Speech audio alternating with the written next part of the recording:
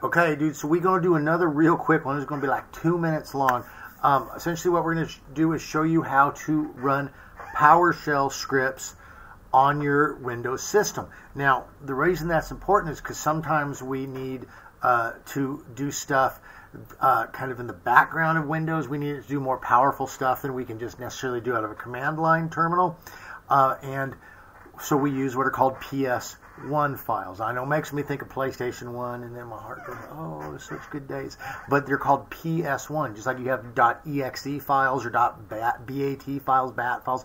We have .ps1 files. Now, also, when you're installing some of this AI software, sometimes it will have in there a command that's calling to your PowerShell, okay? And if you don't have it enabled for scripts, you're going to run into some error, okay? So let's really quickly here, I'm going to show you what we're talking about. We're going back to the ugly screen here, okay? Now, let's going to pop this down. Let's say we need to go to PowerShell. So we go over here and we start typing in power, okay? Shell brings up this. Now, I'm going to click it, right-click it, go run as administrator, because most stuff you're going to want to do, you got to do as administrator.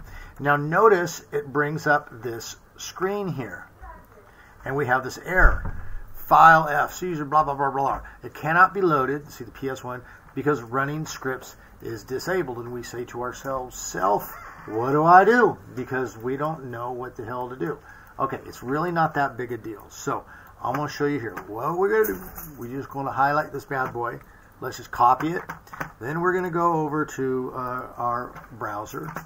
We're going to go over to our best friend in the world here, ChatGPT. All we got to do is paste this bad boy in there like that, okay? And it's going to come up and it's going to give us some stuff to run.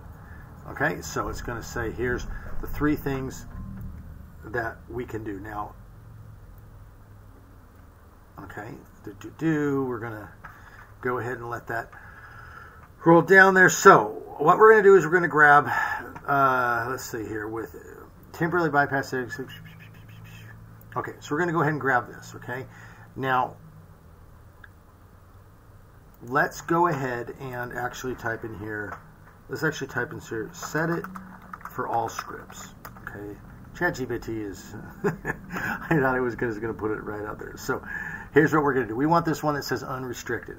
So we're just going to copy this, and what this allows us to do is when we run scripts from the internet or whatever, it's going to allow us to run it. Now, it's still going to prompt us, so it's not like you're just going to be downloading willy-nilly stuff, but it's going to allow us to do stuff.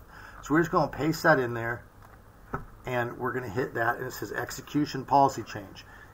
A yes to all. So we're just going to put A. Okay, and now it's done. Now if we close this out, and we reopen our PowerShell, right-click it as administrator or whatever, you're going to notice that it's all working. Okay, that's important because sometimes, again, you might get an installer that wants to download Miniconda for you, or needs to. You have to download Choco, right, which is a package installer for Windows, and it has to install it through the PowerShell. And if you're running the script and you don't have that in there, you'll get errors, and you're scratching your head like a monkey, going, "I don't understand what happened." And but now you got it set up, okay? So that's really easy.